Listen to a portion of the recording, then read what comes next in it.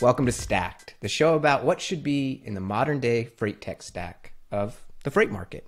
But before we get into today's topic, the role of digital tools in making freight brokers win, we need to make sure we know a little bit about you, Lindsay, your background, and the company you were working at today, Parade.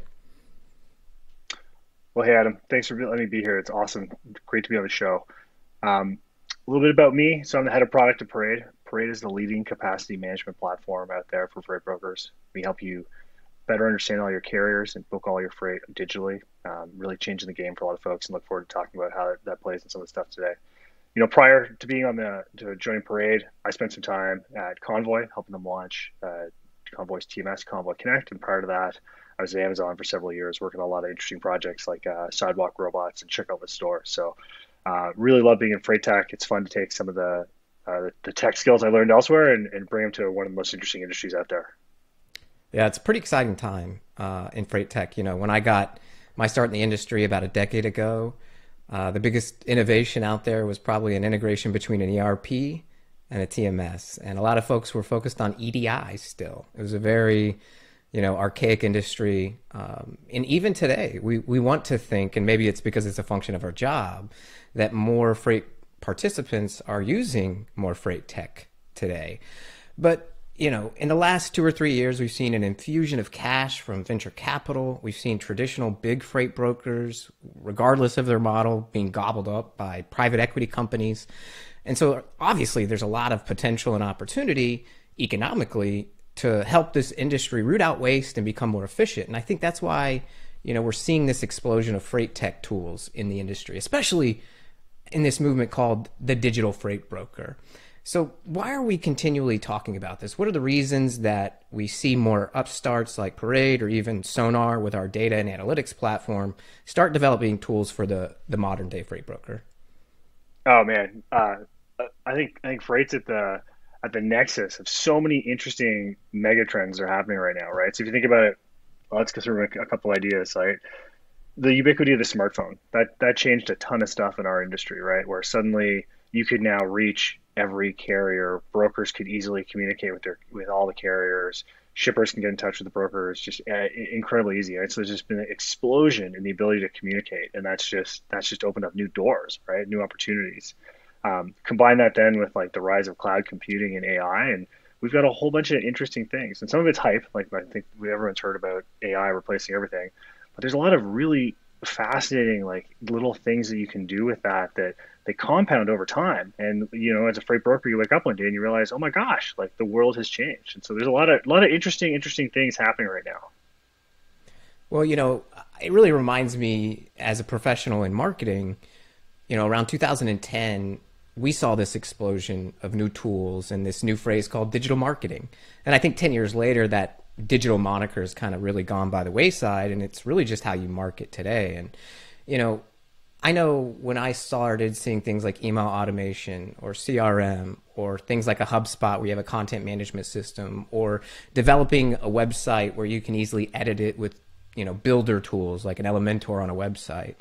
It took a long while to really start sifting through what should belong in my freight tech stack, which tools should I use. And I think there might be an interesting parallel between, marketing professionals and the freight brokerage world. So how should freight brokers, in your opinion, really start looking at these tools and what to put in their tech stack? Well, let's go back in time to 2010 when you're trying to figure out what's next for you, right? My guess is when you see this explosion of all these things in front of you, the question becomes, well, where do I want to place my bets? Like I've only got so much time in the day. What do I want to do? And one of the frameworks I've seen a lot of folks use is, at first it's like, hey, what can I do that's similar to what I could do before, but maybe now I can just do it faster or better or cheaper, right? Like maybe updating marketing content for you. And back in 10 years ago, it might have been that. Just, we can just turn the content faster so it looks fresher, and that helps us win, right? But then there's another opportunity that probably came along for you, which was, oh, actually, we can do something completely different now, right? Like there's something that we could just never do before. So in marketing land, that might have been like personalizing ads or content for every single person you talk to, right? And so those are both opportunities that sat in front of you. And like there's this plethora of stuff in front of you, right? What do you choose to do? And one way I've seen people sift through this is just doing stuff faster, better, cheaper versus doing something entirely new. And it's the stuff that's entirely new that really changes the game for you in a sustainable way, right? Everything's going to change the game, but how do you capture that advantage that's long lasting and durable? Well, it reminds me of all the way back in 2004. I had my first big job out of college. And it was at a startup, actually, in the PEO, the professional employer organization space. And at that time, there was no Affordable Care Act. There was no protections against your insurance rates being high if you had a pre-existing condition. And if you think about the real estate agent who's largely maybe an independent professional or has a small company, it was very difficult, with the average successful real estate agent being 55 years old to get really affordable health insurance. And these were very successful real estate agents. But when you're spending for your family of four grand a month in insurance because you happen to be born with something you could not help having, it was really unaffordable. And so from a marketing perspective, we use digital tools like online forms to streamline the process. We had to create servers and get the list of emails from the real estate folks to send out effective communications and reach them more easily. And at that time, that was some wizardry stuff, but it really meant a lot to our business, right? We were able to reach our audience, allow them to be onboarded quickly through those online forms, and just make it more efficient for them to get affordable healthcare. Because for us, if we didn't capture all those people really quickly, we wouldn't have had a big enough group in order to make that health insurance math really work out. And so I think that's what we're seeing with freight brokers, right? And they have to think about maybe their business model, how they're going to market, maybe, what they're doing in way of gaining revenue and increasing profits. So what are some things, that are possible with some of these new technology, and what should maybe digital freight brokers really be thinking about in applying technology? Totally, totally. Love it. And I think, let's try and use that idea of what's doing stuff faster versus doing stuff that we could never do before, right? And so let me throw two examples of things that I've seen. There's lots of them, but just two that I've seen recently of companies that are doing things that just weren't possible before we had this like deep tech stack for brokers, right? So, I think what Leaf Logistics is doing is kind of interesting, where they're building a contract market for freight, right? That wasn't possible 6, 7 years ago. Couldn't do that. Right now, will it take off? I don't know. Like the jury's out, but it's very interesting, and it could revolutionize the industry if it works. And so that to me is an example of like there's something brand new that wasn't possible until the internet came along, and now it is, right? It hit freight tech like a storm.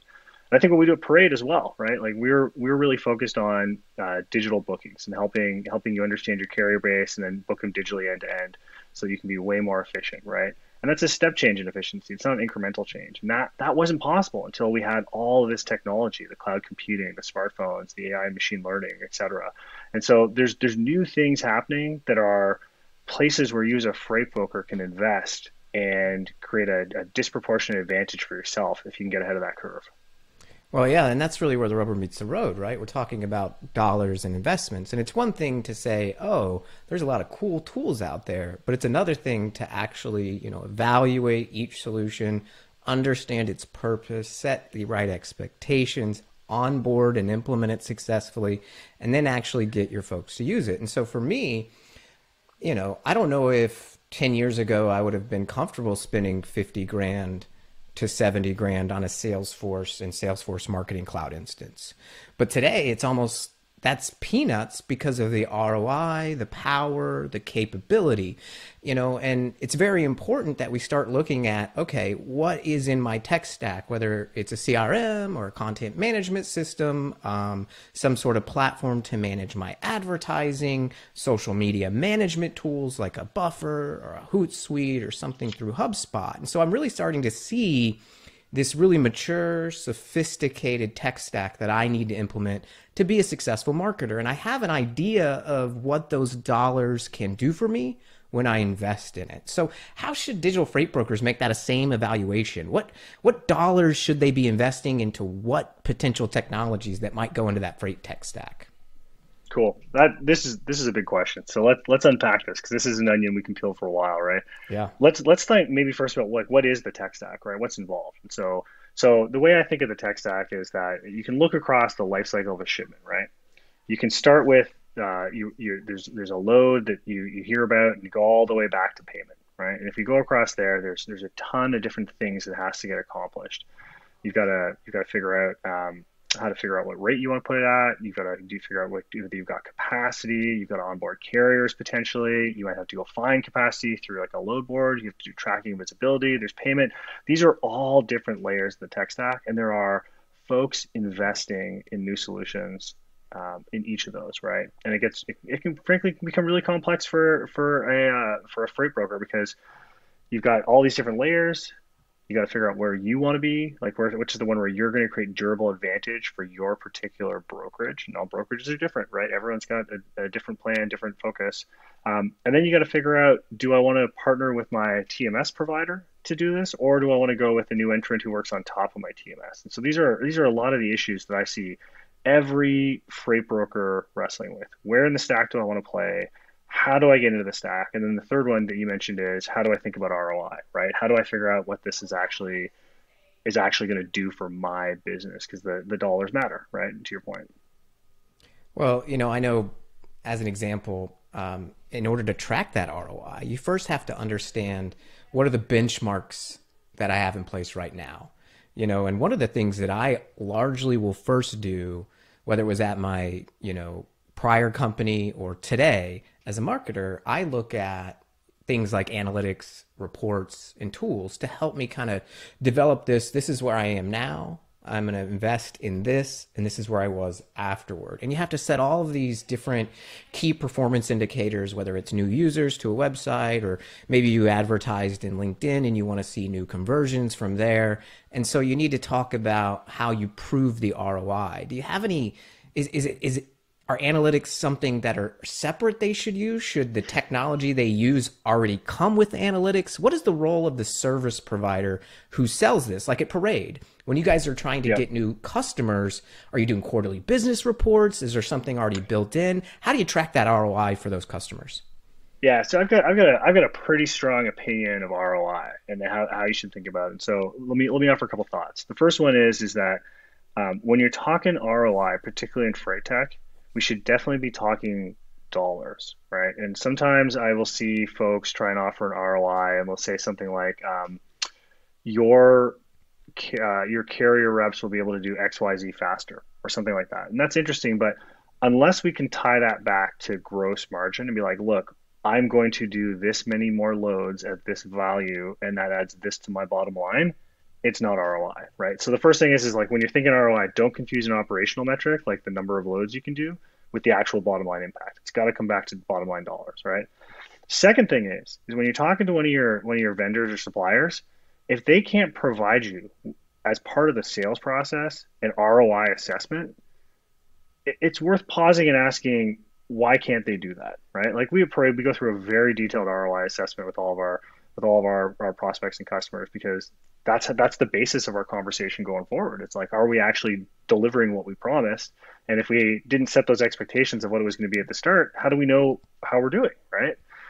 And then the third thing I'd say is once you've got that ROI assessment, how do you monitor and improve it, right? So your comment earlier about the executive business reviews on a quarterly basis, I mean, those are a great mechanism for doing it. Another great way that I like to see is actually put the data in the product, right? Like show me the value there. Show me that it's actually happening so that I as an executive can go, or the ops manager, et cetera, can go on a daily, weekly, monthly basis and see that. And if it's not aligning with where we want to be, let's get together and have a quick conversation and course correct so we can get back to where we want to be. And so that to me is the benchmark that you as a freight broker should be looking to all your providers to offer you. Yeah, and I think as the digital tools continue to proliferate, and maybe we'll just continue to start saying tools instead of digital, but it might take some time in the freight broker space. We'll get used to it eventually. Yeah, I think so. And I think it's incumbent upon us tech providers in this space to really lead freight brokers to their end goal and map that out with them and be very active in those conversations. Software as a service. Hey, it says in its name, it's supposed to be software as a service. But I think we're largely starting to understand as SaaS-based providers in freight, the service extends beyond the software. It's got to come from the people. And change management is a big aspect of implementing any new system, whether it's for marketing, finance, or for running your freight broker operations. And at the end of the day, you have to say, is this tool combined with my other tools going to be working together efficiently enough to help me gain revenue, also reduce operating costs in order to not lose profits, but is it also going to make me just a better provider of service to my customers? And when you can do that, then you have that squishy stuff that happens. You say, well, I'm a better service provider. My reputation's better. I'm getting more referrals. People want to do business with me. I'm attracting the top talent because I'm investing in our business. And I think that's largely where we'll start seeing freight brokers start thinking as tech, not in a one-off siloed by department environment, but seeing how maybe one piece of technology can help my entire freight broker operations and how they all work together. And so with that said, it's really important for us to think about with freight brokers or shippers or whether it may be carriers that you sell freight tech to, what's the future look like, right? And, one of the things we always like to do early on in the year, and you see a million articles about it, but it talks about trends. And I think that 2021, and especially with what we saw in the market and the volatility for 2020, it's a great opportunity to say, do I really want to be one of these freight brokers who gets blindsided by something?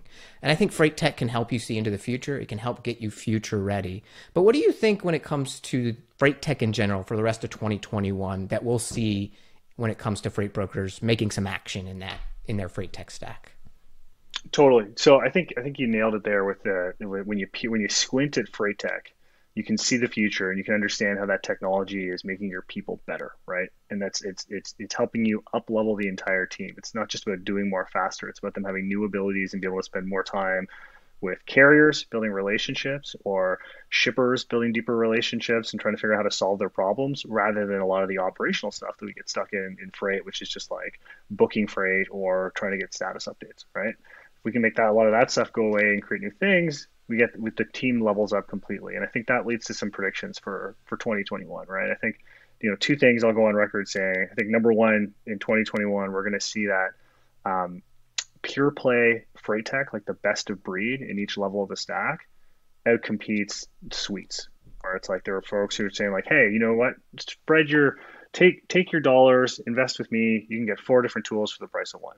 And I think what we're going to learn very quickly is that the brokers who take the best of breed at every layer of the stack are going to build better, more durable relationships with their carriers and their shippers than those who kind of peanut butter spread it across the entire stack. So that's one thing that I see. The other thing I think that's going to happen as well, talking with your mention on relationships, is that 2021 is going to be the year where we see some breakout brokers use freight tech to really accelerate their business by building great relationships built on top of technology. So those are I see some quick moving brokerages who are moving up the ranks really fast because they've adopted technology in a way that lets them get the most out of their team to build those relationships that drive their business forward. So that's exciting stuff for me. Yeah, I mean, it's an exciting time, and I've been very fortunate, my career to come across some of these really forward-thinking freight brokers who are really putting everything into technology, but also just at a higher level, a culture of innovation, a culture that is a great culture, right? I know 10 years ago, one of the things that was interesting to me, working at a 3PL, technically, right, a freight broker, by bond and by license, but one of the things the owners had told me that co-founded the company was, there's a lot of distrust in the freight broker world. And I was like, well, why? And it's because sometimes it's a, boots on the ground sales model. It's a dog eat dog world. And it's just really aggressive. And, shippers aren't always 100% sure that they're dealing with an honest broker. And I think what technology, at least what I see, 2021 and moving forward, will continue to be a great squishy ROI. And what does that mean? Well, it'll help you improve culture. It'll make you be more innovative. But most importantly, it'll help you be transparent to your end customers or your partners.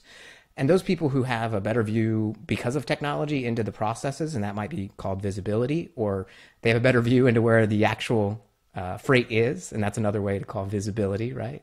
Or maybe they just are able to say, hey, our people are more efficient, and so they're spending more time with customers or working on more strategic initiatives, such as helping a new customer spin up a new lane or spin up a whole new market, or using some tools to find out where's the next DC going to be, or using a platform to figure out if this is the right price that I should be paying for something, so you don't lose too much on a cost per mile basis and you're able to add your margin. At the end of the day, it's those soft things that we start seeing those brokers who win today really rise in the ranks, because I do believe that the market, especially those companies, those big companies like in the CPG, retail, or automotive, are having their own battles out there. And we all have to thank Amazon for kind of creating this efficient supply chain demand and creating a public awareness in a way that fast shipping, efficient shipping, and transparent shipping is something that's here to stay, and that's okay. But at the end of the day, we're all trying to use tools to our best advantage. And I think it's an exciting time in the freight broker world. And before I leave you, Lindsay, I'd love for you to kind of speak a little bit more, about what Parade's doing and maybe what to expect in 2021 from Parade. Yeah, sure. So quick overview. If you think about kind of some of the things you just described around like building trust and building deeper relationships, right?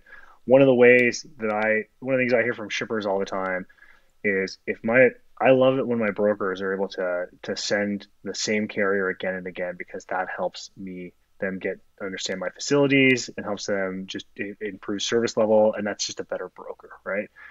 And that's very difficult for a broker to do today, right? Doing it manually is very, very challenging. To spin this to Parade, one of the things we do is we help drive carrier reuse through automation, right? And so one of the things we spend a lot of time doing is helping brokers get their carriers again and again used in their network, right? And that's an example of how our technology helps drive some great outcomes, including some of those soft, squishy ones you're talking about, where now you're actually, by reusing your carriers, not only are you getting a benefit of the carrier being happy, you got the shipper being happy as well, right? So I totally see that happening in 2021, and that's some of the stuff we've done.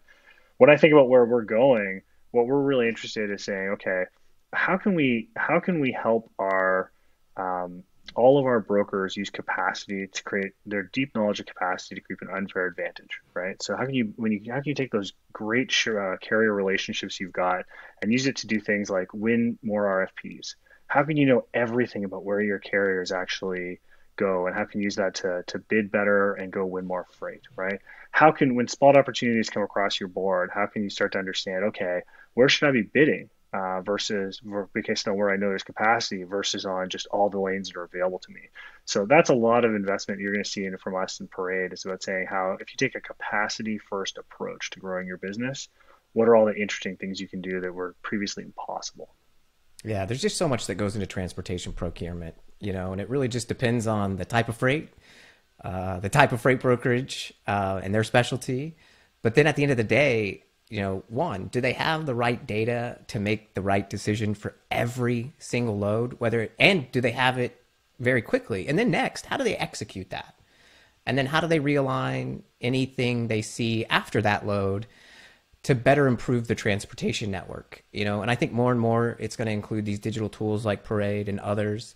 It's going to include data and analytics to inform those decisions, like we're doing at Sonar. It's going to take some of these big incumbent technology partners, to really start helping integrate some of these other tools. And I really start seeing, interoperability between a lot of freight tech companies occurring. And we're going to see, TMS partner with visibility, as we already have. But then the next, route is efficiency tools and execution that give you predictive insights. And we're going to see a lot of machine learning, a lot of words like artificial intelligence, and we have seen those words. But I think we're in the era of actual things occurring with those technologies where, a CEO of a freight broker does not need to know how the technology works 100%. They just need to know, how does it help me do my job easier? And so, when we, finish out the rest of this year, at the end of it, Do you think that the freight market will be more sophisticated in its tools? And where, do you think we'll end up in 2021 at the end of the year? Will it be finally folks getting rid of the word digital? Will it be people using multiple platforms?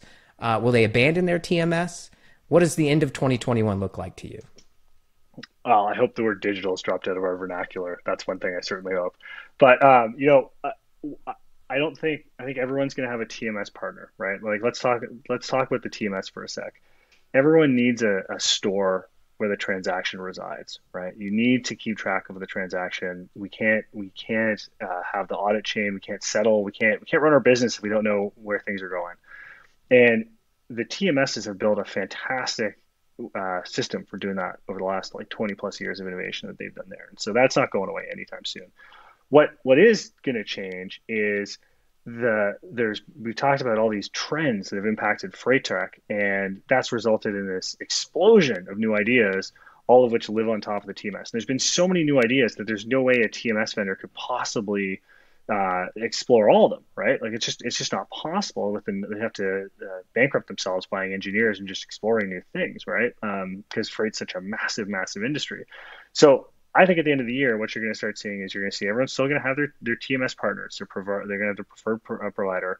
We're not going to say the word digital, but you're going to have a bunch of folks picking and choosing which parts of the tech stack do they want to get really good at. So some folks, it might be tracking. That might be like load execution, might be where they think is really where their particular brokerage is going to nail it. They're going to go invest in that. For other folks, it'll be capacity management with Parade, where they say, you know what, that's the edge that I can get. And then on top of that, behind the scenes, all of these systems are going to be powered with a little bit of machine learning. There's going to be things that happen there that just make it work. But we're not going to call it. We're not going to be talking about our machine learning solutions. We're going to be talking about how the emails that come in just get read automatically and become capacity. That's one of the things we do at Parade. Now, is that machine learning and NLP? Yeah, it is. Do we? To your point, does the CEO care? No, the CEO just wants to know. When I get emails from my carrier saying where things are, guess what? That turns into capacity, and I know what it is. Yeah, and us product guys, I'm a product marketer, you're head of product, I think that's one of those things that you and I keep top of mind is that it's easy for marketers and product guys to get down into the weeds.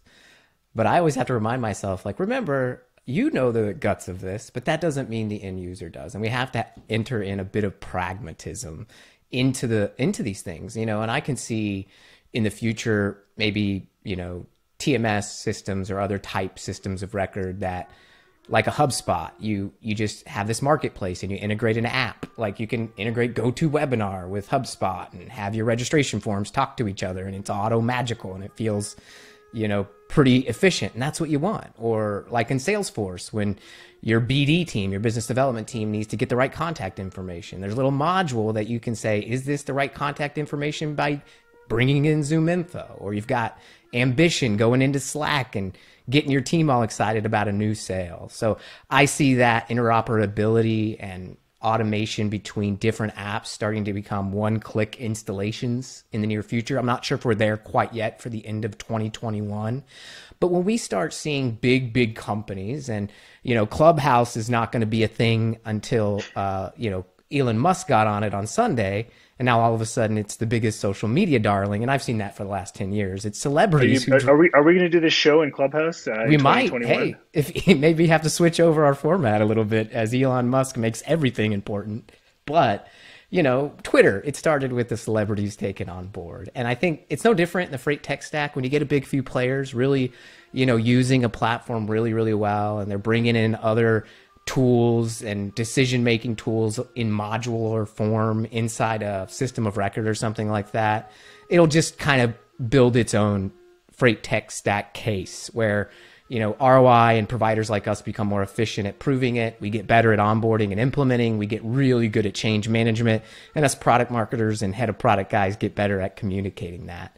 So, Lindsay, before I let you go, where can people find you, to connect with you and get your thoughts after they watch this show or maybe learn more about Parade?